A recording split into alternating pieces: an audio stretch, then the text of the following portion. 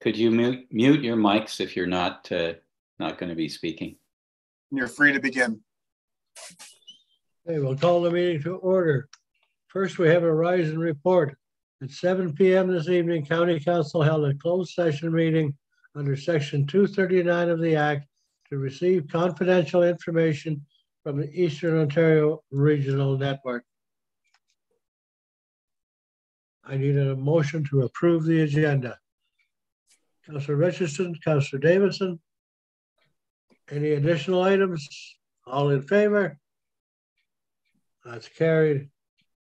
Disclosure of any pecuniary interest in the general nature thereof.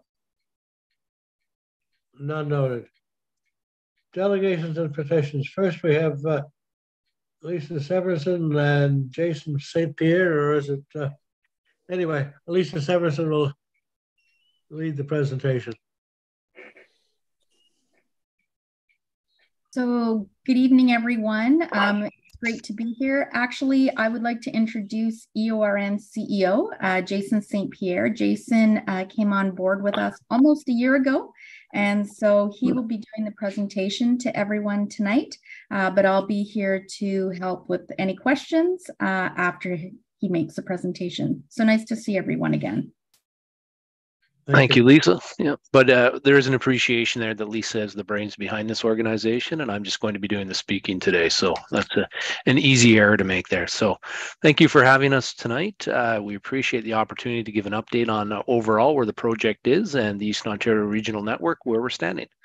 The next slide, please. So just we have a quick agenda. So who we are and our core values. We'll just review that with the team. Projects past and present, as well as an overview in the technology. The Eastern Ontario Regional Network, our 2023 initiatives, and then there's time at the end for questions, as well as our contact information is there. Next slide, please. So who we are. So the Eastern Ontario Regional Network, we are a non-for-profit organization which is dedicated to improving the rural connectivity, supporting economic growth, and enhancing the quality of life for residents and businesses in Eastern Ontario. We were created by the Eastern Ontario Wardens Caucus in 2010 to help deliver and create innovative public-private partnerships to address the digital divide and support a stronger future for rural Eastern Ontario communities. And I will say to that point there, the P3 model that was created through the Eastern Ontario Wardens Caucus and the creation of the Eastern Ontario Regional Network at the time in 2010 was a very innovative way to bring together both the provincial, the federal governments, as well as industry to try to find a solution to a market failure that's been going on throughout the rural markets. We are a small team of 13 employees, and we govern everything we do through innovative solutions to regional matters by leveraging partnerships with a focus on regional orientation. We really are an organization that is looking at the big picture from a regional perspective and looking at opportunities that we may see there from market failure or ways to improve the life in rural Ontario. Next slide, please. Just our projects that we have ongoing. So the first one, just a short history of the projects. So in 2010, the EOWC does create the Eastern Ontario Regional Network as the municipal non-for-profit. And our original broadband project, phase 1, is launched. And for those who may recall, that would have been the DSL twisted copper programs or wireless programs we brought, and we were looking to bring broadband into those areas that had not been provided before. In 2014, the Eastern Ontario Regional Network was able to negotiate a 10-year contract with Bell, which was at that time very new and a different approach to looking at a bulk regional format opportunity versus a localized one. 2015, the broadband project is completed. But with that being said, we do still have performance contracts that do continue until the end of next year. So even in the copper world, we are still participating to ensure that we are able to connect people with broadband connectivity through those markets where it is available. 2015, the Cell Gap project begins. And in 2020, the government support for the Cell Gap project is secured. So 5 years of advocacy from the Eastern Ontario Wardens Caucus, from the local elected officials, as well as the Eastern Ontario Regional Network, and many partners to prove that there was a gap in the coverage in Eastern Ontario and that we really needed help financially to be able to close that gap. In 2021, Rogers is announced as a successful bidder for the Cell Gap project and the contract signed. And in 2022, those first new tower was constructed and completed. Next slide, please. We've included these. There's 2 slides here that often when we do these presentations, we're asked the difference between a wireless or a mobile technology. So we've got 2 slides here just to try to summarize that. Our project is a mobile service. We are looking to close the cell gap. That is the scope of the original program. There are a number of benefits that that will be available with this program, but initially or primarily, our project here is to close that cellular gap. So the cellular mobile services is the ability to access voice or the internet via a portable or handheld device. Users can move or be mobile and maintain a call or service as long as they have coverage from their providers. And the technologies continue to evolve in wireless and 5G equipment and is now being rolled out by the telecom. So our program is a 5G project that we are deploying for the cellular mobile networks. In a fixed wireless technology, which is the broadband, fixed wireless is an internet connection delivered via radio services to a fixed location like a home. The antenna is mounted on the exterior of the building or residence and connected to a modem. And this type of technology can only be used from the location where the antenna and the modem are located. So it is fixed. Next slide, please. So the phase 2, this is our current project and what we're here to really talk to the group about today. So the current Cell Gap project and the timelines that are with that. So in 2014, the MPs and the MPPs asked the Eastern Ontario Wardens Caucus to fix the gaps in the cellular networks in Eastern Ontario. It became known as they were traveling between their offices and back to their constituencies that there were times where they would be disconnected or unable to stay in touch with the office. And it was creating some challenges for them in their busy schedules and quite a bit of time spent in the communities. They're also hearing a fair amount of this probably from local residents as they were out there. So they approached the EOWC to see if there's an opportunity to use a similar model to what the Eastern Ontario Regional Network had provided for the broadband project. In 2017, the Eastern Ontario Regional Network submits a business plan to the federal and provincial governments to fix that gap. And there's a lot of detailed analysis really looking at the market failure and the studies that were done in that to ensure that we had enough data to support what we knew fundamentally were the challenges, but we had the data to support that in a business case and then a business plan to take to those governments. In 2019, the federal and provincial governments announced support for that business case. And in 2020, negotiations with the upper levels of government begin. September 2019, they were completed in May of 2020. In 2020, we did launch the request for proposal. That was in April of 2020 with the RFP closing in September. And we had 2 candidates apply to that. Rogers and Bell both submitted bids to that project. In 2020, the EORN reviews the bids and presents Rogers as our preferred proponent to the board, and we began contract negotiations. 2021, it's announced that Rogers has been successful in that, and the contract is signed. And in 2022, our first towers are built.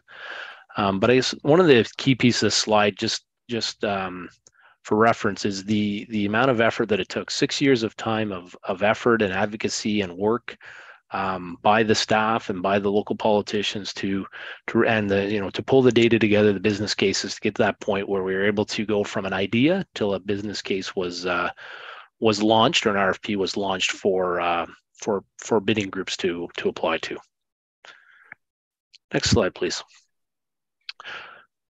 All right, I'm not sure which is this the Chris. I don't know if this is the moving slide or how it is too. So why adding sites is required. So this is often when we're in the community, we're asked why we're adding these additional sites. When you're driving around, you see existing towers.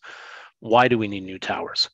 So when Rogers would have put in their submission to the RFP, they would have looked at Eastern Ontario from a holistic point of view and tried to, well, they would have developed the best network that could be integrated together to provide continuous service to the mobile customers that we're targeting. So to be able to do this, for our towers to be able to hand off, there were gaps in our current network, so additional towers were required. But also, as technology changes and we move from an LTE or a voice type service into standard definition and high definition services, the amount of data required and the coverage areas of each of those types of services decreases with the amount of volume that's required. So when we start talking about high definition services, the footprint on that, because of the data required, is much smaller than a voice service of 15 or 20 years ago. The other challenge we're seeing, and we're hearing about it when we're in the communities today, the number of people who have subscribed or have joined cellular networks has increased over the time as people are ditching the landlines or traditional telephone lines and moving into more cellular-based telephones. So we are seeing an increase in the number of users and the volume on those, as well as the amount of usage that's going on to those towers. So to be able to create a seamless network that is able to carry those calls and reduce the amount of drop calls, additional towers are required for that, but also for those future technologies and where we see the data or the technology moving, additional capacity will be required in the network.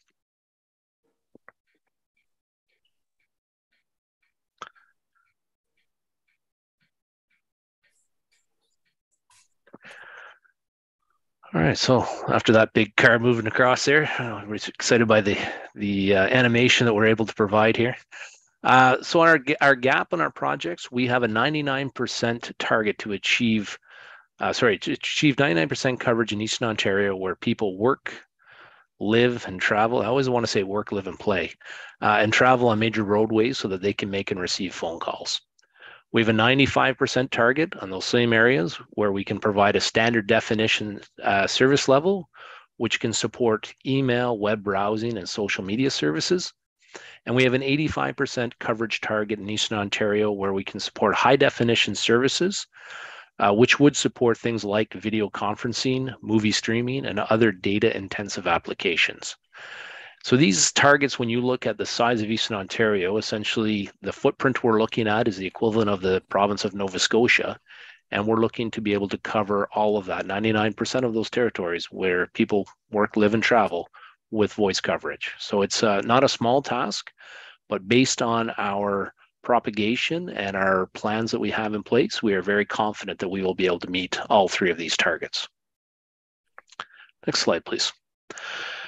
The overview, so approximately 312 existing sites are being upgraded to support LTE phones as well as 5G. Approximately 297 of those have been completed now, so we're making very good progress in the upgrades of the network. We have 260 or approximately 260 new sites that are being built throughout Eastern Ontario. 13 of these sites have been completed or are now in service. We also have 73 sites where we will be co-locating on other service providers' towers. This would be the preference to try to co-locate if at all possible, but based on a number of challenges on the size of the equipment we're putting on, the footprint coverage, et cetera, sometimes that's not possible. But if it is possible, that's where we prefer to go. And of those, we have 28 of those sites completed. So making good progress in the co-location. We do have a contractual agreement with the province of Ontario to have our work completed by the end of 2025, so December 31st, 2025, and we will meet or exceed these project goals. The other interesting part on this, we do have a very detailed service level agreement in place for the next 5 years to ensure that there's enough capacity in this network and enough scalability for future growth to ensure that we do see a reduction in drop calls, and if the population increases or we start to see capacity challenges, we do have mechanisms in place where we are able to work with Rogers to try to mitigate those challenges. Next slide, please. So the benefits of the project, first and foremost, we're looking to close the coverage gaps to help people stay connected throughout Eastern Ontario. We are looking to increase capacity. So a question that we were recently asked was the move from 3G to 5G. And in looking at that, the 5G technology will carry 23 times more capacity than a 3G. So with the introduction of the 5G network, we are already seeing an increased capacity, but we're also introducing fiber backhaul, improved microwave backhauls, additional radios. So there will be additional capacity throughout Eastern Ontario. Improve public safety, so the 911 calls. That's a big one for us to ensure that we have proper coverage so people can make 911 calls if required. Improve municipal services, so paramedics, the public works, and we often talk to the paramedics. Our goal would be, with a high definition 5G connection, if there's a requirement, the paramedic in the back of the ambulance is able to, in real time, talk with the emergency room to start triaging and present the challenges or the injuries that may be in the back of the ambulance, so that when they come into that emergency room, those doctors are fully prepared of the situation and what might be going on, and have real-time video discussions on an ongoing transportation timeline. We are looking to improve economic development opportunities and tourism experiences. A lot of our rural territories in Eastern Ontario, tourism is one of our big economic drivers, and we have people coming out of the urban areas who are looking for the same type of services as they get in downtown Toronto when they come out to Cloyne or into Lennox and Addington. So they want to be able to stay connected and ensure that they're able to, so we're looking to ensure that they're able to do so. These new towers will also allow for future deployment of fixed wireless and new technologies to roll out. So we're talking 5G today, but in some areas, they're already deploying a 5G plus platform that allows for more data throughput than what was initially thought when we started this project. So the technology is evolving quickly, but the towers and the structures that we're building are going to be able to support those future technologies as well. Next slide, please. So the funding details, so there's over a $300 million investment in Eastern Ontario before in-kind contribution and community benefits. So as we said, we have our partners in this. So the government of Ontario has contributed $71 million to our project. The federal government of Canada has contributed the equivalent, about $71 million as well. The EOWC, as well as the Eastern Ontario Mayor's Caucus, have contributed just over $10 million. And Rogers has made a minimum investment of $150 million in network enhancements and growth throughout Eastern Ontario. So it's a very, very large investment in infrastructure throughout Eastern Ontario. For Lennox and Addington, there was a contribution made of $420,389. With that and what we see for the number of towers and investment to be made, we are estimating and this is a very basic ROI calculation that has been done.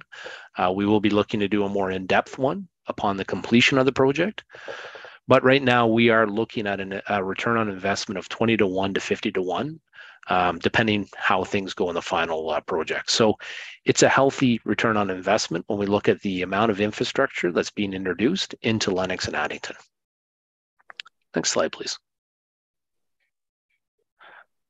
So the details, so if we look across the piece, tower upgrades, so regionally, we are going to be looking at 312 towers to be upgraded. 297 of those have been completed. In Lennox and Addington County, we have 13 planned, and all 13 of those have been completed. So good news story there that we have been able to complete those. New builds, we have 260 towers across Eastern Ontario that we are looking to build, and these are brand new footprinted towers. 13 of those have been completed. We have 12 that are proposed or planned for Lennox and Addington. To date, we don't have any completed, but we are looking to get some of those finished in the very near future. On the co-locations, we have 74 sites that are located across Eastern Ontario where we are looking to co-locate. 28 of those have been completed to date. In Lennox and Addington, we have 2 that are planned for co-location. To date, we don't have any finished, but again, those are in scope to be done in the very near future. The big one for us is on the land use authority. So across Eastern Ontario, anytime that we are placing or breaking ground to put up a new structure, we do require the land use authority process to be followed by the local municipalities. We have 260 of those that are required. To date, we have 159 of those completed across Eastern Ontario. And in Lennox and Addington, we have 12 that are to be completed, and to date we have 9 completed. So we would like to thank the staff from Lennox and Addington for working with the Eastern Ontario Regional Network as well as our partner Rogers and be able to complete these. We had some very interesting discussions around the dark sky portion of the county when we were looking to put a tower up there. There was a lot of healthy discussion back and forth to ensure that there was no visible impacts to that area. And it was an interesting discussion to be part of. So we really appreciate the effort of the staff from Lennox and Addington and what they've been able to do and what they've been able to bring to the project to ensure and share with us some of the concerns or identifiable issues that we may foresee. Excellent. So steps to construction, we put this in here now just from the time that we start the process till the time it ends can take anywhere between 18 to 24 months. So this sort of breaks it down a little bit for us. So the first step to any of these constructions is to find a property that meets the needs of the network. And this is really done based on Rogers' propagation of where they feel or where they require those towers to be placed throughout the Eastern Ontario. As I mentioned earlier, the towers are in a lot of ways interconnected, so we want to ensure that that network that's being built is able to work properly and be able to serve as many of the residents and businesses within Eastern Ontario as possible. Finding a property is probably not just the first step, but probably the most difficult part of this process. As the typical areas where we're looking at, we have about a 2-kilometer radius that we would look at. With some of our agreements with the province and with the federal government, we do not or are unable to go on Crown land. Due to the size of the property that's required, it can become very restricting on the number of available properties that would meet the requirement for what we're looking to do. Once we've found the property, though, the negotiations between Rogers, in this case, or one of their team members, and property owners takes place to try to find a location that is willing to host a tower and meets the needs of the network. Once we've found this, a lease is negotiated between Rogers and the landowner. Once we have a signed lease, we do conduct archaeological assessments. So a stage 1 and a stage 2 assessment on all of the sites where we are building new towers, as well as natural heritage assessments on all the proposed sites. So for Eastern Ontario, we're looking at 260 archaeological assessments as well as 260 natural heritage assessments for this project. Once we've reviewed that and we're comfortable with that, we follow the land use authority process with the municipalities to ensure that that process and policies are followed properly. Once we have the proper approvals there, we would notify the province that the site is ready to proceed. So to date, we have 153 new tower sites have been released to construction. And so we are making good progress on the 260 sites that we are working to build on. After we have the notification completed, site preparation starts with the ordering and the delivery of supplies and construction to begin. So the last step is, even though it takes the time, it really is at the end of the wagon on this one. The other piece that's critical for us from the Eastern Ontario Regional Network, as well as from the OWC, is that the consultation with the Indigenous communities and organizations is an ongoing process through the duration of the project. We meet monthly with the Indigenous communities that we are working with throughout Eastern Ontario, and we have 18 communities that we do communicate regularly to on these projects. Next slide, please. So the duty to consult. ERN has been delegated the duty to consult with those 18 Indigenous communities and organizations by the Crown. This was not an item that was foreshadowed as coming to us as part of our accountability, but we have taken this challenge on, and we have learned a great deal over the last 2 years working with the Indigenous communities on mitigation, natural heritage, a number of different challenges that we were unaware of. So it has been a really large learning opportunity for us to go through this and create some very interesting documentation around mitigation, some of our species at risks reviews, etc. So it has come with some challenges to our ability to build sites, but there's been a huge upside on it as far as learning from the learnings from the Indigenous communities to our organization. We are dedicated to working closely with these communities and organizations and addressing concerns about the impact of the CellGAP project on territorial and treaty rights. As EORN and the OWC strongly believe that the benefits of the project must extend to all communities, municipal and Indigenous, in Eastern Ontario. We've completed archaeological and natural heritage assessments on 153 new tower sites to date, and we've been part of more than 120 meetings and phone calls with Indigenous communities and organizations so far. We've also developed some training documentations to assist the staff in the field, not just ours, but also Rogers when they're doing the construction, so they're aware of the mitigations that have been agreed to as part of this project. Next slide, please. The towers, most of the towers do range between 60 to 90 meters in height. They do support 4G and 5G. The radios that are being put on them will support those.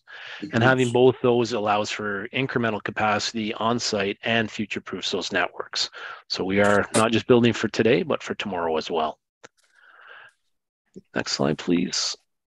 The equipment on the towers. So the antenna, we just like to put this in here for a reference. So the antennas are about the height of a door, and they weigh about as much as a refrigerator. So in Rogers' case, or in a lot of telecommunication, it could be anywhere between 3 to 6 of those put on the top of each of those towers. So not a small task to get those up there or for that structure to be able to support those.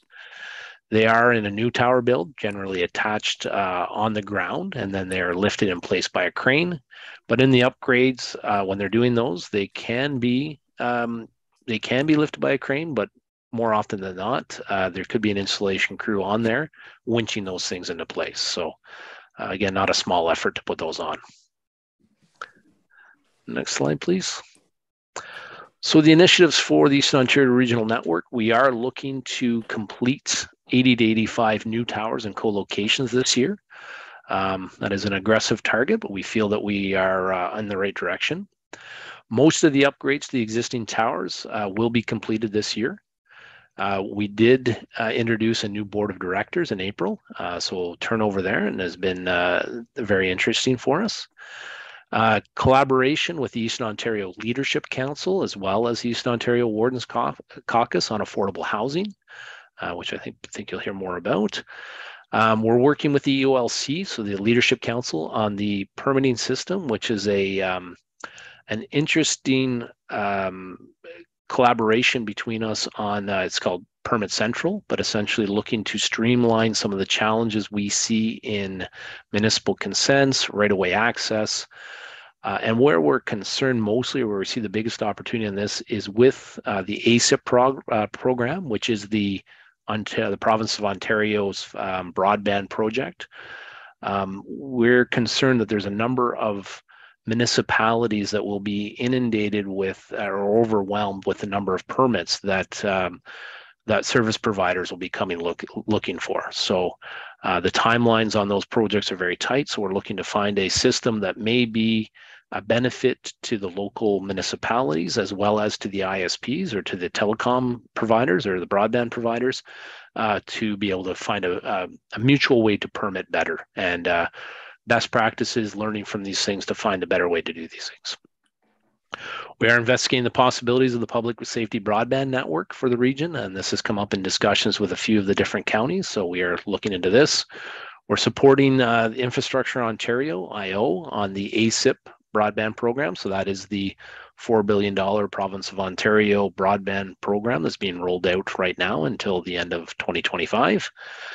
And we're working on a regional municipal approach to address cybersecurity gaps throughout. So we are working with the Eastern Ontario IT team to start looking at a cybersecurity framework that might be able to assist in closing some gaps and again, best practices, sharing resources, etc.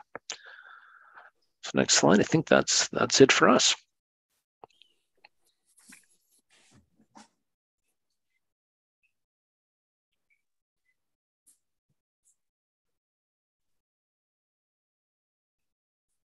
I'm sorry, Warden Hogg, you're muted.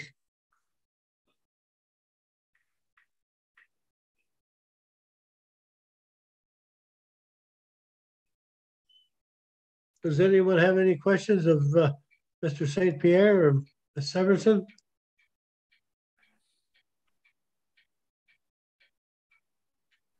Deputy Warden. Yes, thank you, Warden Hogg. Yeah, so all the towers that are being put in, or all the co-locations, this is a contract with Rogers. So the concerns that have been expressed about some of the gaps that exist, would you anticipate that Rogers is going to cover those gaps? And if so, does that mean people will basically, who are in those areas, have to switch to a Rogers provider in order to overcome the difficulties they've been having with other providers? So based on the propagation mapping that we've been provided by Rogers and the plan that was provided, I would say yes, most of those areas. There may be a few little spots where we don't see a lot of, we didn't see, due to the impact, we didn't see a lot of population, but yes, those would be covered in that plan. It is on the Rogers network, which is separate from a Bell or a TELUS network. So there is giving options to local residents to be able to find other providers if they so see fit. But based on the mapping we have, we do feel comfortable and confident that we will be able to close those gaps for voice coverage, yes. Thank you. One more, if I may, Warden. Go ahead. How much area does one tower installation typically cover?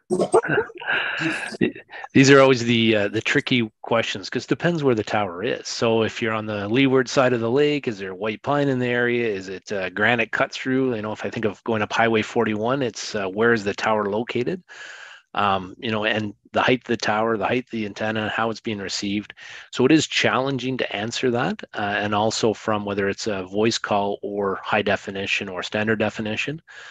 You know, voice, we used to say, was sort of that 15-kilometer radius was an approximate on that, depending. But again, there's a number of challenges within the topography of a territory that may impact those services. HD or high definition is less than that. So it's usually, I think, Lisa, correct me if I'm wrong, sort of that 5 to 8 kilometer radius is kind of what we propose it to be. And standard definition is a little bit more than that. So. Okay, that's a greater range than I've been led to believe. So we won't be seeing a tower every 5 kilometers eventually. It's they'll be a little more spread out. That's good. Thank you. Did I understand you correctly when you said that towers could not be located on Crown land? That is correct. Part of our agreement with the province and the federal government does not have us, and maybe Lisa, if you don't mind, because you've explained this once well today already, but does not allow us to build towers on Crown land. It opens up an environmental assessment that doesn't just impact that one site, but would impact all of our tower sites. And traditionally, through you, Your Honor, they traditionally towers don't require environmental assessments. And so in light of what the project was based on, we were exempt from doing an environmental assessment on the entire project. But if we go on to Crown land, it triggers that. So for all 260 sites. Given the fact that we have 75% Crown land in our township, it certainly restricts the locations. You can appreciate some of the challenges we've been having to find suitable locations and landlords who may be open to having a tower hosted. So, Councillor Calvert. No, I'm sorry, I scratched my head. Sorry. Oh, okay. Any other questions? Councillor Fritz. Yes. Thank you, Mr. Warden. Yeah, the question I have is, it looks like this year you're looking at 80 to 85 new tower and co-locates being, I guess, completed. And I believe there's 334 of those in total in the project, which means 250 are left. So my question is there do you have an idea sort of how that spread would be between 2024 and 2025 in terms of construction, or are there just too many unknowns right now? Well, there are still a number of unknowns that we're dealing with. We don't have all of our land secured yet, which is a challenge. We are still running into some high cost areas which need to be reassessed as far as distance from hydro, from fiber connectivity, relation to homes and houses. So we haven't secured everything yet. So there is a challenge for that for sure. So we don't have a formula laid out that I'd be comfortable sharing with you right now. But we do appreciate the mathematics on that when you're looking at it and the challenges that are ahead of us. And we are regularly discussing that with Rogers as our partner in this to ensure that we are going to be able to meet our targets by the end of 2025. Thank you. Yeah, because when I was looking at it, there's a lot of work to do, and not that this isn't a great project, and I'm pretty excited about it. But yeah. No, we share your concerns on the math on that as well. Thank you. Any other questions or comments? Thanks, Henry. I live within 3/4 of a kilometer of the tower that was just assembled in Enterprise, Ontario. Sorry about the Ontario part, obviously. Habit. I'm just curious. I know that you mentioned something about completion of these towers and when they'd be completed. Is there any idea when that particular tower may be active? I have had people ask, and it'd be nice if I could tell them roughly. We'll take that one away and try to get you a date when we think it will be active. You said it's in the forms of construction right now, you said? Yes, actually, there was a gentleman on it near the top. I believe he was rigging up the antenna just in the past 2 weeks. So it just brought a lot of attention to it. And of course, people approach me being in the village or in the hamlet. Okay, no, let us take that away and we'll see if we can get you a better timeline so we have more information for you, something you can share with your constituents. That'd be great. Just, it's nice that they have even a rough answer would be helpful. And also, one other thing, you had mentioned, of course, we've kind of covered the Rogers thing. How would we ever know if a tower has become a dual purpose tower, as in if Bell and Telus have partnered with Rogers to gain access to that tower? It would be a shame if people in the village were to switch to Rogers just to gain access and get better coverage and find out that there's already agreement being negotiated to offer the other carriers space on that tower. And they just needed to stay put with that current carrier. And that's one of the things I know people are going to be asking about. No, and those are fair questions. And we are working through a process to try to find better ways to communicate that. So Rogers and let's say Bell in this case would have co-location corporate agreements. We don't know though, because it's not in the scope of our project, we don't know which towers, the other party may want to join. So we are trying to find a way to explore that information to a point where we feel we'd be comfortable to share that. But as of right now, we don't have access to that information. And it really hasn't been a full scope for us. Just we've been trying to get these towers built right now. So knowing that they have a co-location agreement in place, we would think that would drive that opportunity for, in this case, a Bell to go on a Rogers tower, just for their own business model. But right, no problem. Thank you. Other questions, anyone? Yes, Wendell Lalande, Councillor. Go ahead. Thank you, Warden Hogue. Just a few quick questions. You mentioned that the ROI would be 20 to 1 and leading up to 50 to 1. And how do you manage that? How do you reach those goals?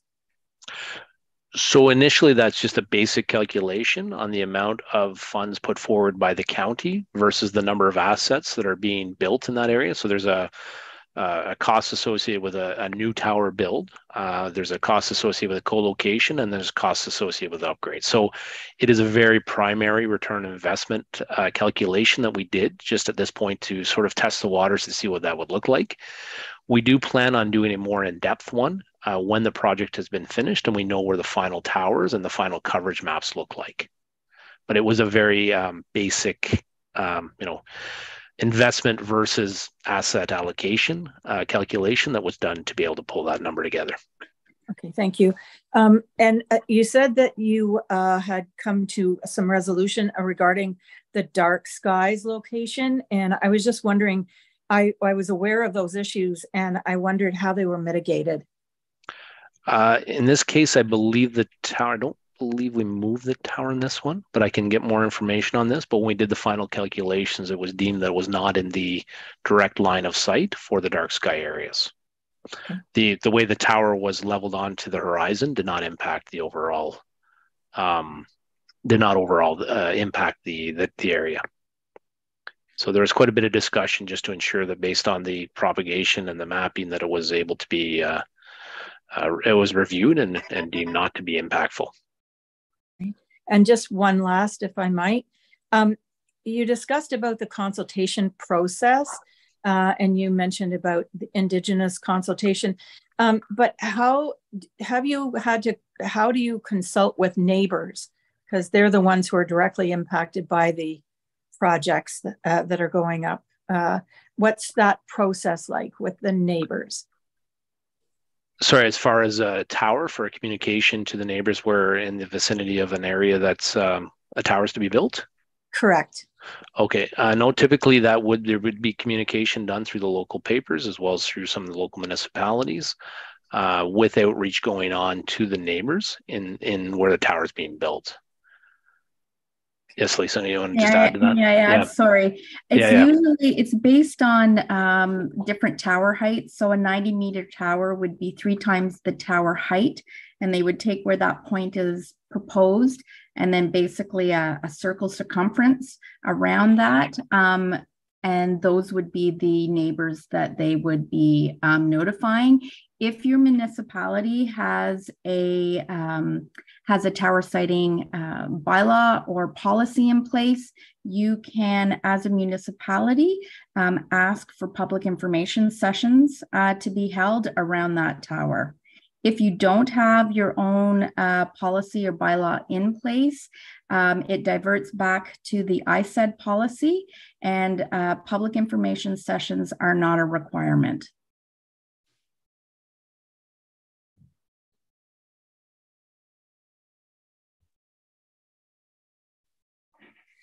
Any other questions or comments?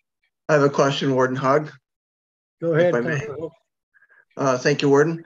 As just a standard practice, when a new tower is constructed, they all require hydro, right, to work?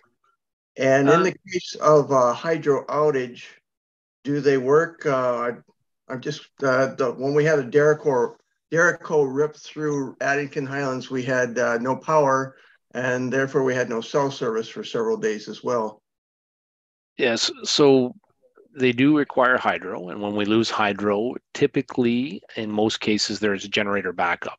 The challenge though is the first thing that happens when you lose your phone is you pick up the phone and you try to call somebody and it automatically goes to that tower. So in the case like the Derico or an emergency like that, even though there's a generator that is trying to keep that tower up and running, the usage spikes right away as soon as that happens, which automatically impacts the ability of that generator and those batteries to be able to keep going.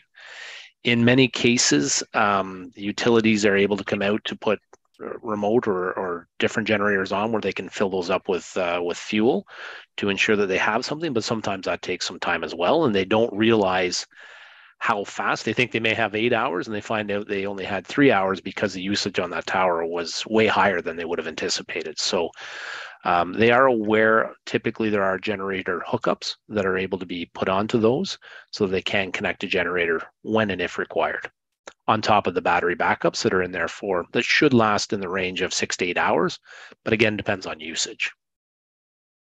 Okay, thank you.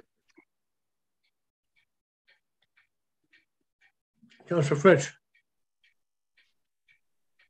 Thank you, Warden Hogg. And just to follow up to Councillor Hook's question, Jason, who actually, if a standby a backup generator is required, or a portable one or one on wheels, who actually installs that? Let's say there is an outage for a day and a half, 2 days, and your batteries are dead. So who's responsible for it? It depends who the provider is and who their maintenance contract would be. But again, in the case of a Bell, they have their own technicians who would be accountable for that. Rogers would have an organization that would be similarly accountable for that. So they would have groups that they would be available to do that work. Okay, so the service provider, they have the full accountability for that. That would fall in theirs, yes. Thank you. Anything else?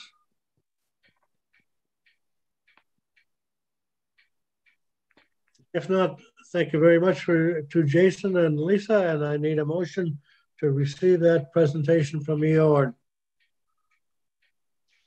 Councillor Hagedorn, Councillor Fritsch, all in favor?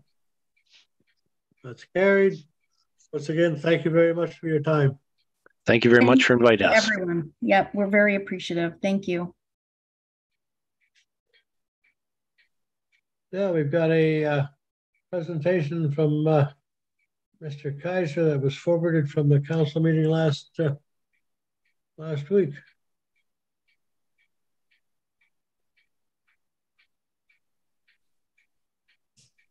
I'm not sure how this is to be. Warden Hogg, that was placed on the agenda so that the EORN staff would be made aware of it, of his concerns.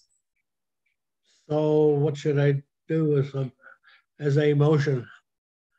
What should I do with it? Move receipt. Yes, I would move that we receive that and make sure that EORN staff receive it. I think based on what we've been told, the answer to Max Kaiser is eventually he's going to have to switch to Rogers unless his TELUS provider can co-locate or something like that. It sounds like the gap should be addressed by this. There's probably going to be a new tower in that area. But basically my motion is simply to receive it and make sure that EORN staff are aware of it. Okay, is there a seconder? Councillor Davidson, any comments? Ready for the vote? All in favor? That's carried. Okay. Eastern Ontario Warden's Caucus update. I believe Warden Iman is here, and I'll turn the floor over to him. Peter. Thank you very much, Warden Hogg. It's a real pleasure to be here this evening, and I'll turn it over to Meredith very quickly. It's always a pleasure to come to Lennox and Addington, and I have to admit some disappointment that we're not in person in your chambers. I'm a great admirer of your building, and I certainly love being in your chambers and your council room that adjoins it. So, that's my one regret about Zoom, about appearing here this evening. And I would like to add our gratitude to Lennox and Addington, especially as it's well known that Warden Hogg, I was a mayor next door to him in Greater Madawaska for many years, and we've cooperated on many projects, and I've benefited from his advice over the years. I served previously with the Warden's Caucus for 5 years, and we crossed paths there as well. And so we're very thankful for the leadership that all of your wardens and guidance that all of your wardens have presented to us over the years. We're especially grateful for the efforts and data and time that your CAOs, and especially Brenda at this point, has presented. But all of your divisions have contributed information and time, whether it's your paramedics or Ontario Works, on a regular basis. And the Warden's Caucus works and has credibility because of the efforts of your staff and the staff of the other municipalities who contribute.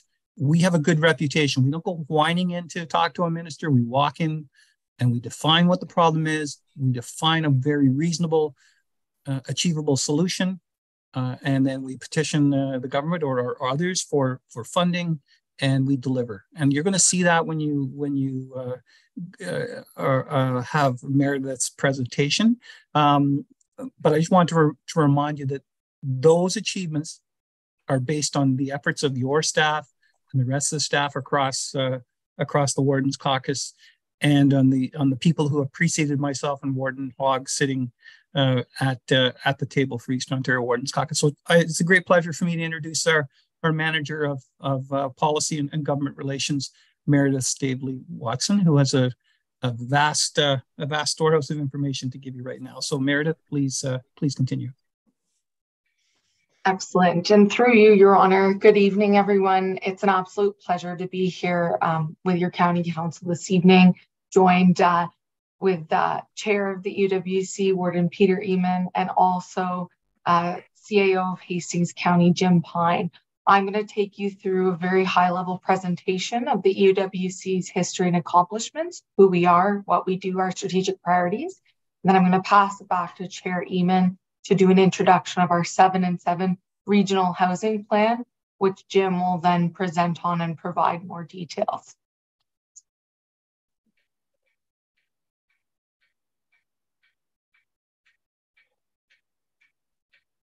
Perfect. Hoping everyone can see that. So the UWC is a non-profit incorporated organization comprised of the 13 heads of council of 13 upper tier and single tier municipalities across the region of rural Eastern Ontario. We cover approximately 50,000 square kilometers from Northumberland County all the way east to the Quebec border and then all the way north up to Renfrew County, Algonquin Park area. The UWC supports and advocates on behalf of a total of 103 member municipalities, and that's covering approximately 750,000 people and residents. And we really work to champion our rural voice and our priorities while working with government, stakeholders, the media, and businesses.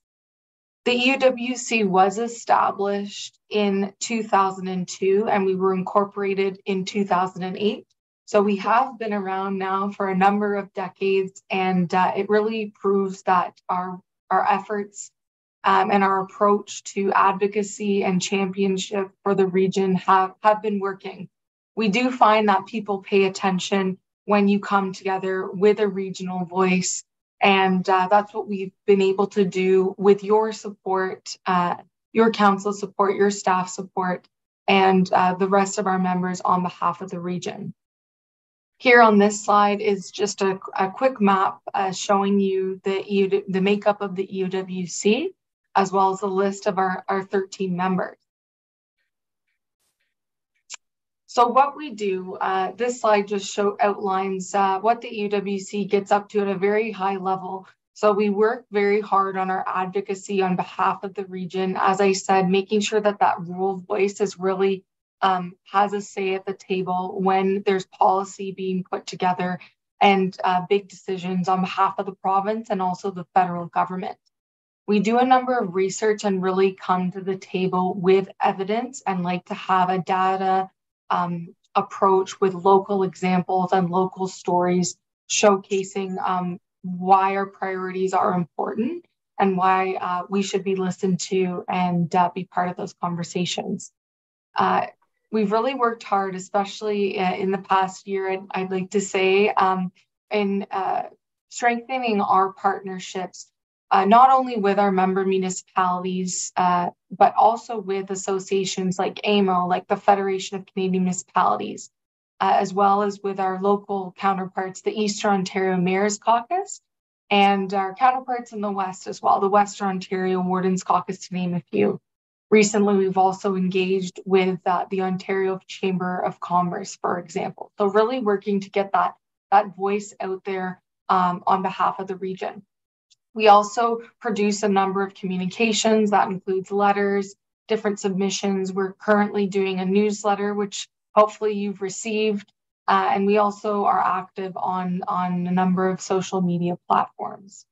We also, as I said, do our research. So really engaging and doing that consultation work and monitoring federal and provincial and municipal legislation, bylaws, etc. This is just a quick governance chart showing you our makeup. So we have Chair Eman, of course, with us tonight from Renfrew County, and our current Vice Chair is Warden Bonnie Clark for Peterborough County. Our chairs typically rotate every year, and there is kind of a vote for chair during our annual general meeting in January every year. we have the 13 elected officials who provide a direction to our 13 CAOs. And this year, our Secretary Treasurer is Craig Kelly, who I work with very closely. And I also work closely with Heather Wrightley, who's our Policy and Administrative Coordinator, and also works with EORN. We've also established this summer our first inaugural full-time internship program. So we have Mary Forgolden with us this summer as well, which is very exciting. And just speaking to the staff working groups, we have a number of staff working groups that we pull information from. And this might include a GIS group, HR group, planning, etc., depending on our strategic priorities and inform our work. So we're very appreciative of those staff who've been involved. Not going to go through too much in detail here, but this just gives you a good idea of what we've been up to in the past year. So we were invited to speak on the national stage at FCM and actually appeared on main stage, which was quite exciting. We've done a number of recent releases in terms of our paramedic services, different submissions, etc. And so again, I'm not going to go through these because I believe you have the presentation, but just showing you we've been busy, we've been active, and we've been out there representing on behalf of the region.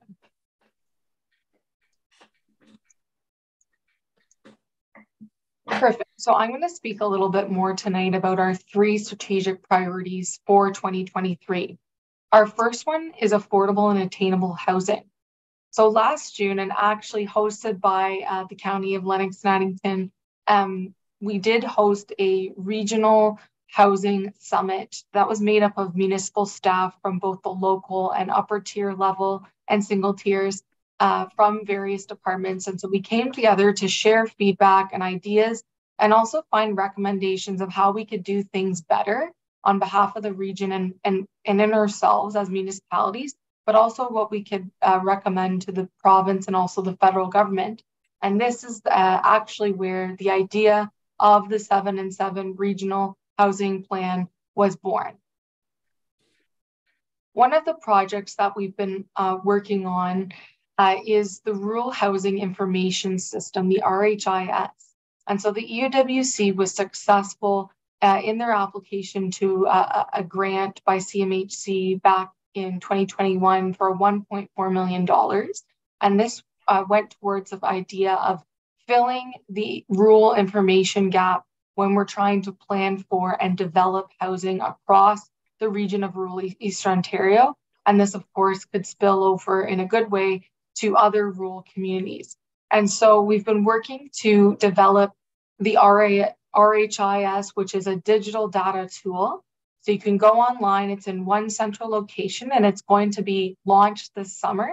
There's free access for our 103 member municipalities because of the time and resource investment that the EUWC has put in.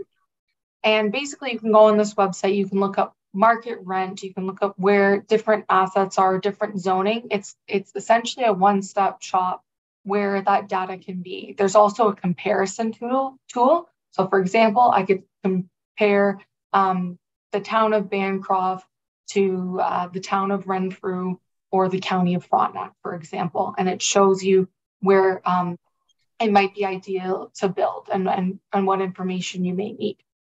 And so that should be launched this year, this summer. The EUWC is remaining the founder of the RHIS and will be involved in that capacity, but we have passed management and operating over to the Rural Ontario Institute. So that's who is operating it. And I know that they're happy to come and do a presentation to your council, explaining a little bit more and walking you through the RHIS. Again, I don't want to steal Jim's thunder here, but the 7-in-7 project is something we've been really pushing. It's a very bold and innovative approach to building affordable and market rate housing across the region. Other 2 pieces that we've been working on under our housing priority include the financial framework. As you all know, Ontario is the only province across Canada that has been mandated to operate community housing. So we believe because of that responsibility that we hold, municipalities in Ontario deserve to have a financial framework in order to better prepare and plan and have a sustainable way to make sure that housing is strong and truly supportive of our residents, as well as those services. And secondly, under the housing priority, we are asking the province and the federal government to come together to streamline and state their definitions of both attainable housing and affordable housing.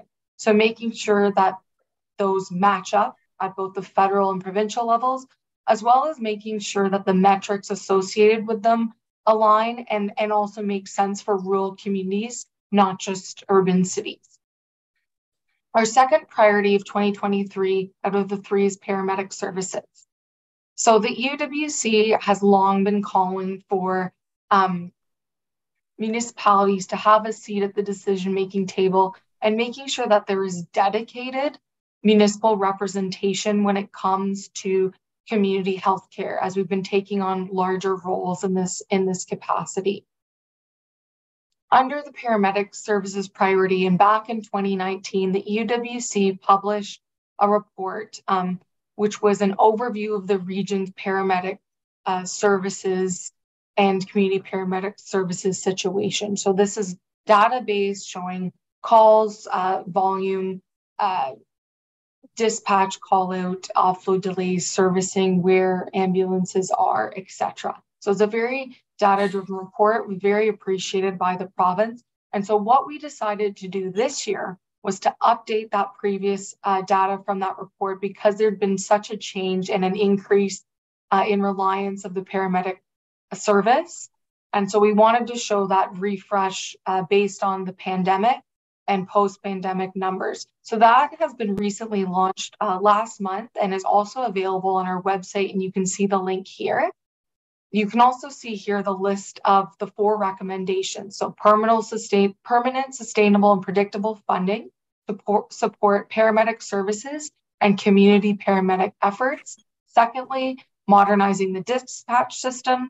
Thirdly, reducing offload delays at hospitals to make sure that paramedics are spending more of their hours out in the communities versus being stuck at the hospitals. And fourthly, increasing enrollment of paramedic students to community college programs. And so that's what we're bringing to AMO, and hopefully when we meet with the Minister of Health this August. Our third priority is long-term care. And again, in a similar vein to the paramedic services, really advocating for that save or pay model. The UWC was successful and was an early advocate of the 4 hours of care model. So getting that up for the province for resident care and long-term care homes. And we commend the province for implementing that. However, there needs to be the staffing and supports and system in place to make sure we can get to that goal successfully, especially in our rural communities. And so because of that, we're advocating this year to make sure that there's proper implementation and support for the province's human resources strategy, which was released in previous years. And that's really focused on the staff shortages. Secondly, eliminating and or regulating staffing agencies that pose a really unsustainable resource and cost burden on municipal long-term care home budgets. And thirdly, asking that the province review and modernize the long-term care funding framework to making sure that it's equitable for rural and municipal homes.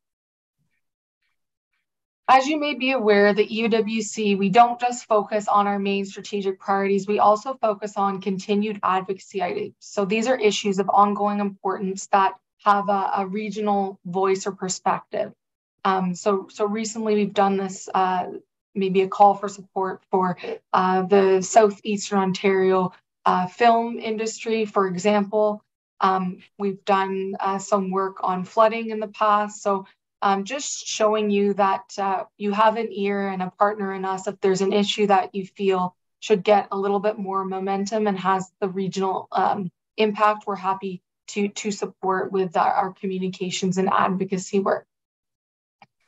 And again, I won't go through these next couple of slides in detail, but just showing what we've been up to what's keeping us busy, a number of those delegation meetings coming up, ones we've done in the past, different engagement, budget submissions, etc., and really working hard on that 7 and 7 meeting with our provincial and federal counterparts, as well as with you and our other municipal members. And again, if you'd like to contact us, please reach out at this email. Feel free to review our website. We are doing a website refresh and branding refresh right now. So hopefully that will come to fruition at the end of this summer. And please feel free to follow us on our social LinkedIn and Twitter pages as well. Thank you very much. Thank you, Meredith. Does anyone have questions of Meredith on their presentation? Councillor Wise. Yes, thank you, Warden Hogg. Yeah, that was very interesting, and it's wonderful to have this advocacy on behalf of all the municipalities that you serve. In the past, I recall, and this is going back maybe 3, 4, 5 years, one of your issues that you were promoting or advocating was the expansion of natural gas infrastructure in Eastern Ontario. And given the concerns and policy directions around climate change and the supposed phasing out of fossil fuel burning, I'm wondering if that policy was reviewed and modified or abandoned. Just what happened to that one? Through you, Your Honor. Thank you for the question, Deputy Jarvis. But I think for this, it is something that we've reviewed in previous years. It's not something that we've looked at in this current year, as it's not kind of one of our main strategic priorities, but it's been something that's brought forward in the past and is kind of a good example of those continued advocacy items that I was speaking to. But it's something that we haven't currently focused on this year. We are definitely seeing different kind of more green approaches in terms of housing, in terms of our 7 and 7 project, in terms of maybe what AMO, the FCM and different orders of government are pushing. So it's something we're definitely discussing internally and seeing how we can implement that. And I'm not sure if the chair at all wants to add to that or... Certainly, I could add to that. I think, thank you for the question. It's a good question too. It's one of those things, examples of, we established a relationship with one of the gas companies, and we were working as a partnership with them in promoting it. And I think it was fundamentally brought to us by the Ontario Federation of Agriculture to start the link up, because they were worried about greenhouses and such. And so we did some work with them. And then the government, the provincial government, announced a series of programs, and the federal government had some programs. So we backed off a little bit, I think, because there was some programming coming forward from the 2 senior levels of government. And as Meredith has suggested, we're starting to hear again more that people aren't happy or aren't satisfied, or the existing programs or the previous programs haven't met the need entirely. And so I think at some point you'll probably see us dip our toe in that tepid bathwater again and take a look at it. If we find some partnerships or if we can start some common dialogue. Again, it's a matter of resources for us, so we have to find effective partnerships. But thank you for the question, and certainly something Meredith, myself, and Craig Kelly, the CIO of the County of Renfrew, and Sheridan, the CIO of Peterborough County, and the Vice Chair, Bonnie Clark. We get together on a monthly basis for a telephone call just to have a go around to make sure we're on track with items. And I know Meredith will certainly inject this in the conversation, and we'll in turn talk to our CIOs about it. So we'll promise you that we'll take another look at it. I can't give you a timeline suggesting it'll happen in August, but we'll take another look at it, and I'm sure you'll hear something from Warden Hogg through the minutes. Thank you. Yeah, just a little follow-up comment. My concern isn't that we won't be getting expanded natural gas infrastructure. My concern is that it would be a dead end street to go down that route at this point. It's increasingly clear that electrification and other non-emitting sources of energy are the way to go, and increasing pipeline infrastructure is just going to result in a stranded asset. So that's just my editorial comment. Thank you. Thank you. Way too keen to please, so thank you for clarifying that. I have a question. Go ahead. I have a question. Councillor McDonald from Stone Mills. Thank you, Warden Hogg. It was mentioned about long-term care that exists, and I just wondered, in a lot of the smaller municipalities, the long-term care that exists is private. Is there anything that government or municipalities can do for the smaller private long-term care? Through you, Your Honor. Currently, our long-term care advocacy just covers municipal long-term care homes and is concerned about municipal homes.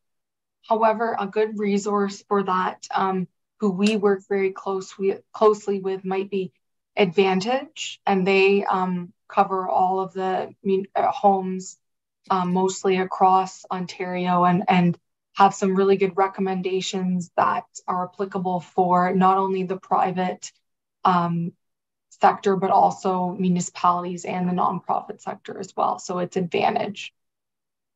Thank you. You're welcome. Any other questions or comments? If not, I guess I need a motion to receive Meredith's presentation. Mover and seconder, Councillor Fritsch and Councillor Davidson. Any further comments? All in favor? That's carried. Now we've got a presentation on the EOWC 7 and 7 Regional Housing Plan. Peter. Yes, thank you, Warden Hogg, and through you to council and council members and your community. It's a great pleasure for us to be here this evening, and I'd like to thank you for the invitation and the opportunity to speak to you today about the Eastern Ontario Wardens Caucus 7 and 7 Regional Housing Plan. It's a snappy title. So as the 2023 chair of the Eastern Ontario Wardens Caucus, I'm pleased to be here today and to be joined by CEO Jim Pine, who I think all of you know and like myself have a great admiration for, and Meredith Stavely-Watson, who is our caucus manager of government relations and policy. And I think when I introduced her the first time, I had that backwards. And so I know our time with you is short, so we're going to share the podium and I'm going to get started. I believe that I can safely assume that housing, and particularly the lack of affordable housing, is one of your council's top concerns. I know it is for the 13 members of the Eastern Ontario Wardens Caucus. In fact, tackling the housing and related homelessness issues is our primary priority as a group. There is a chronic and serious supply problem of not only regular housing, but community or social housing across our region. And that is certainly the case in Renfrew County, and I'm assuming it's similar for you here in Lennox and Addington. Wait lists for community housing continue to grow, and across Eastern Ontario, we know that there are between 12 and 14,000 households in desperate need of access to community housing that our municipalities operate. People on our community housing wait list, whether it's here or in the county, are left, in my home county, are left waiting on average 4.5 years, and in some cases 10 years to get safe access to affordable community housing. Each of us in our jurisdiction has been doing our very best over the years to try and tackle this supply challenge. While we have made progress, it's just not enough to solve the problem. That's why the Eastern Ontario Wardens Caucus has come together to put our collective resources and experience into a bold new regional solution. It's big, it's definitely bold, and it's doable. We know that a different approach to try and solve the housing problem has to be found. The 7 and 7 plan offers a chance to really make a profound difference. The Eastern Ontario Wardens Caucus is a leader in delivering big regional projects. You heard from the Eastern Ontario Regional Network tonight about our broadband and cellular projects, which are examples of solving problems region-wide in an effective and cost-efficient manner. I am hopeful, and we will request that you consider supporting us We hope that your council sees the merit in this approach and will support our efforts to convince the federal and provincial governments to invest and partner with us as well. We need both senior levels of government to participate. As you've seen from the year-end models, it's a very successful way of going forward. Thank you for your time and consideration, and I'll turn this over to Jim Pine, who will lead us through the presentation. Thank you. Thank you very much, Mr. Chair. My internet is not very good today, unfortunately. So I'm going to leave my camera off if that's okay. And if it gets really bad, Meredith is going to take over. So hopefully you continue to hear me. So yeah, I'd like to give you just a little more detail on what we're proposing for the 7 and 7 plan. We can go to the next slide, please. As the chair indicated, what we're trying to do is cover an area that serves the EOW region, but also, of course, the separated communities, the 10 separated communities across Eastern Ontario, places like Peterborough and Kingston, Belleville and Quinte West in Hastings County. It's a large area. It's about altogether about 1.3 million in terms of population, and it's about the same size as the province of Nova Scotia. But we realized that in trying to solve for the problem of affordable housing and market rate rental housing, we needed to come together as a group to try and do this. We've all been trying to work in our own lanes, and we realized last year that if we come together, we think this is the perfect opportunity to do another region-wide project to solve this or help solve this incredibly important challenge that we're all facing in our local communities and in our counties. Next slide. As the chair indicated that when we got together last year, we looked at the wait lists that each of us have as housing providers in the EOWC region. And that wait list includes all kinds of different households, from those who require rental assistance to help pay for it, to those that are working but simply can't find affordable rental accommodation. It's a large list and growing. And as the chair said, it seems quite unreasonable that people have to wait at least 5 years and sometimes 10 years to get housed. And so when we said that we needed to do something, it would be better if we came together as a group to try and solve the problem. And that's what this project's really about. Next slide. We also know that and support, of course, the province's drive to get 1.5 million homes built across the province by 2031. What we really want to make sure is that the community rental housing is included as part of that solution.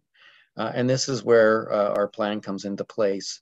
We want to serve the people that we serve off our wait lists. And in looking at the challenge, the Warden's Caucus said, let's try and tackle at least 50% of the supply problem in terms of the number of sort of rent geared or affordable community rental units. But we also think if we can work together with the private sector, as we have in other projects, we can drive a further 21,000 market rate units in as part of this project. So what we're really talking about in the next slide is a total of about 28,000 units. Pretty substantial number. But even at that, we know that from CMHC's and Stats Canada, our core housing needs in Eastern Ontario are greater than that. But this is a significant step forward if we can do this project that the Warden's Caucus would love to do. We also know that we've got some great evidence to support what we're doing. Scotiabank came out in January of this year with a report that really validated what the Warden's Caucus is trying to do. It said that Canada needs to double, at least double, its social housing stock to help those in its greatest need. So they're telling government that more needs to be done, much more. And they say that this is a great solution for unlocking the supply as part of the continuum. We need more. That's what we really need. The fourth bullet really is the one that stands out for me, because what Scotiabank is saying to governments, that is the federal and provincial governments, that they need these higher rates of concessionality, or what that really means is that governments need to invest in the building of housing. So they need greater grant-based approaches. It's good to have policies in place, but really what's required as well is direct investment. And it really is, as the Scotiabank says, the most cost-efficient way to try and solve this problem in the long run. So we found this evidence very much supports what the caucus wants to do. And we were pleased to see that one of Canada's largest banks coming out with this proposal as well, or these recommendations. Next slide. But we know that this is really a big and bold project. It is.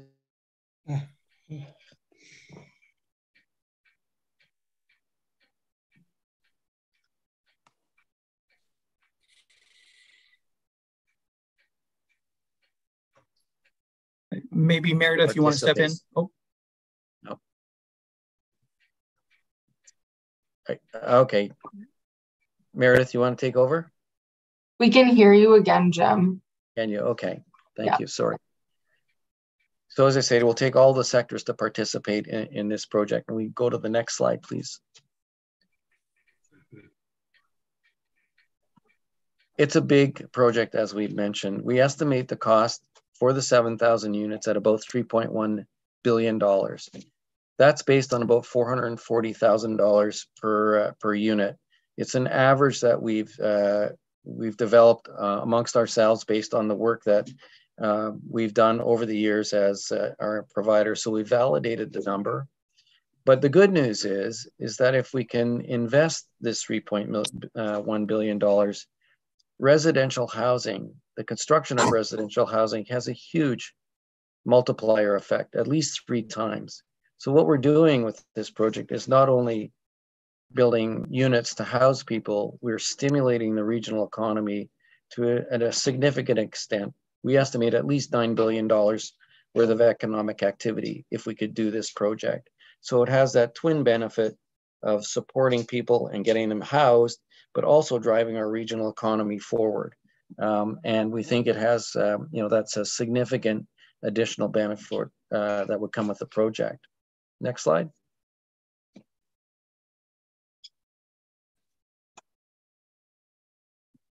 So this is a notional way of looking at what the project might look like. What we did was divided the region up into zones, not unlike we've done in the past for our broadband project. Simply as a way to help the procurement process going forward. And then we just notionally allocated the investment that would come to each zone based on the zone's percentage share of the overall wait list. It's a pretty simple formula. So if you look at the middle, we created a zone called the Hastings, Lennox, and Addington, Prince Edward County zone. I think we have about 26% of the wait list amongst the 3 of us in the zone. And so that would mean about 1,854 units would come our way out of the 7,000. Again, this is just a notional allocation, and you could see how it would look across the rest of the region based on a zone. So a pretty significant number of units would come to our zone, if I can call it that. Next slide. Keep going. Just to break it down just a little bit further, again, based on each of our share of that wait list, it would look like about 1,400 units would go to Hastings, 289 to Lennox and Addington, and about 156 units to Prince Edward County. But again, I keep stressing that this is just a notional look at it. I'm sure these numbers will change, but it seemed like a reasonable way to try and allocate out the units if we were going forward with the full 7,000. These are just the 7,000 RGI type units. Next. In terms of the value or of the investment, you can see what it would mean by bringing those units to this particular zone. 813 million in total, and then split the 3 ways. You can see the numbers on the slide there, again, based on the percentage share. So substantial investment coming all of our way if we're able to do this. And again, multiply that by at least 3 times, you can see what it does for our zone economy in this particular case. Next slide. So as I've said before, this is a great way to not only house people who desperately need the housing, and we need that housing to support people who are coming to work in in the new businesses that are coming, particularly in LNA, and the other parts of the region, but also for those who can't afford it on their own. So it has that twin benefit. Next slide.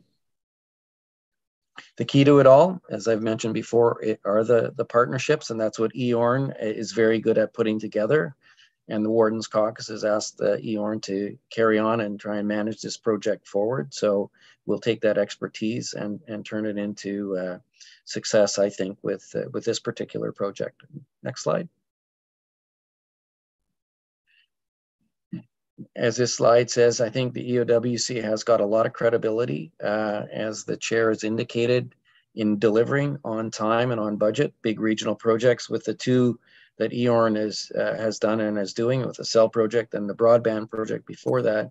That's about $500 million worth of public-private investment that we've managed and brought in on budget, on time. We went on an additional step this winter and hired a company, a consulting firm, KMW, to take a deep dive into a regional business case to make sure that what we're proposing makes sense and is doable. That report, the business case, is going to the Warden's Caucus shortly, but I can give you a bit of a heads up that it validates what we're proposing to do and really recommends that we get on with it.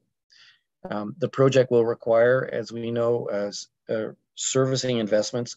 We want to make sure, and this is where the EOWC again has great skill, we want to make sure that housing happens in our rural communities, as well as in the urban communities. We want to make sure that people can have housing and can stay in our local communities, whether it's in Hastings County or Lennox and Addington.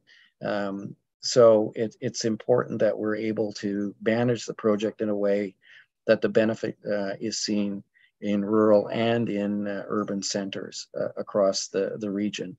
But we know that servicing will be an important part of the project, and we're looking at different ways to do that. So we've been at it for about 10 months in a big way. And we are going to start consultations soon with our Indigenous neighbors.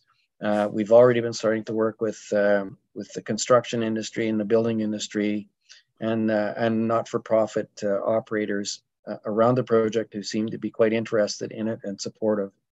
We're hopeful that we can launch a pilot project in one of the zones this fall to put proof of concept to the test. And we're starting to look at where that might be best done. And if all goes really well, and we can convince everybody that they should invest in the project, we'd really like to get going in terms of releasing the zone RFPs for construction next winter. It's really important for us to get started on this project ASAP because of the long waits people are already experiencing and the great need that keeps continuing to grow. So as the chair said, we hope that the Lennox and Addington and its member municipalities will show its support through the passing of a resolution, which is important to make sure government knows that we're all on side. And there's a short video, I think, Meredith, that actually probably says it better than I can. And if we play that now, then we could take questions. And I hope you could all hear me. Thank you.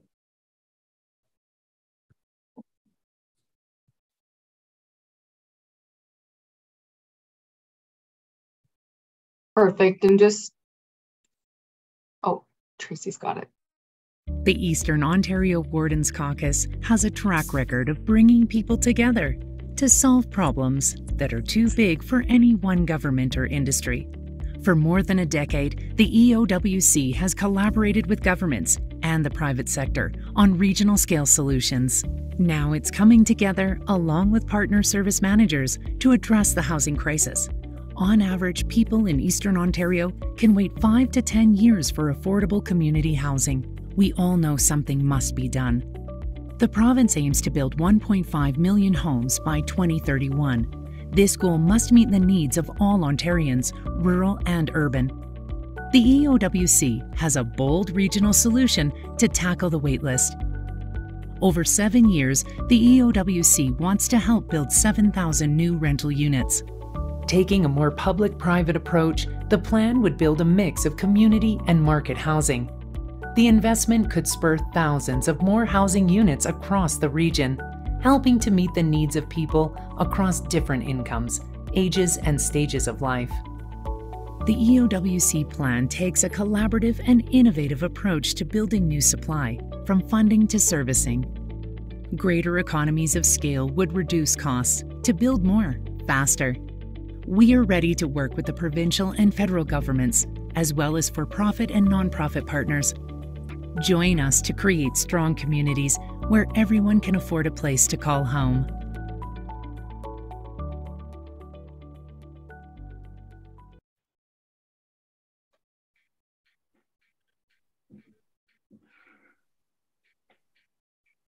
So thank you very much, Your Honor.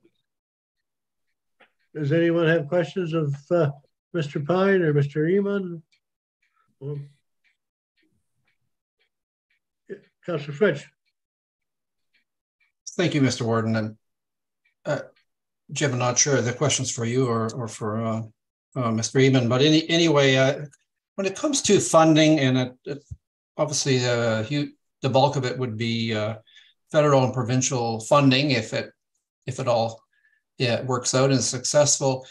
Is there funding that is being, I guess, talked about or broached where it would come from the actual members of the EOWC in terms of coming from counties?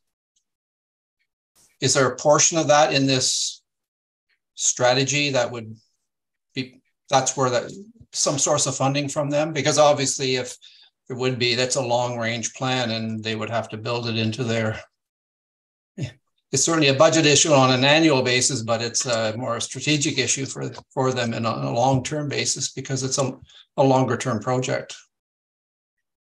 Tony, I think I can give you a long answer. Jim will give you the better answer.